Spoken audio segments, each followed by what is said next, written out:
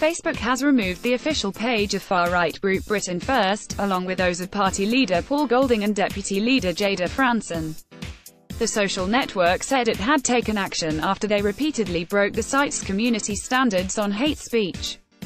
Mr. Golding and Ms. Franson were jailed earlier this month after being convicted of religiously aggravated harassment in Kent last year.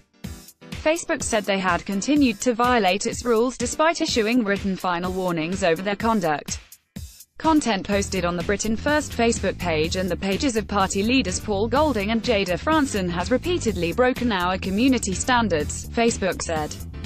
Paul Golding, 35, and Jayda Franson, 31, the leader and deputy leader of far-right group Britain First, Image, PA, we recently gave the administrators of the pages a written final warning, and they have continued to post content that violates our community standards.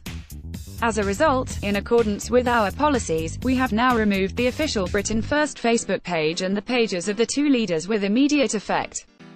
We do not do this lightly, but they have repeatedly posted content designed to incite animosity and hatred against minority groups, which disqualifies the pages from our service.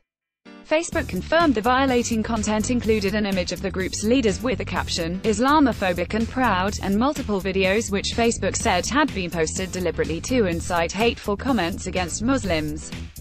The social network also confirmed that the group will not be allowed to set up an official Facebook page in the future. When questioned by MPs at the end of last year, Facebook policy head Simon Milner told the House of Commons Home Affairs Select Committee that Facebook was reviewing the group's page after other social networks such as Twitter and YouTube suspended group accounts.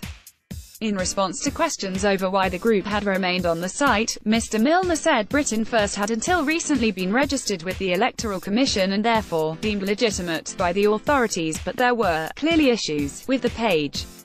He added the site was very cautious about political speech, and in Facebook's statement on the page removal, the company reiterated its stance.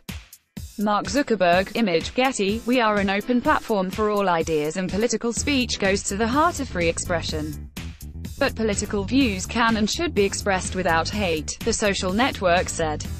People can express robust and controversial opinions without needing to denigrate others on the basis of who they are. Following its suspension from Twitter in December, Mr. Golding said the group was looking for new social networks to join and urged supporters to follow.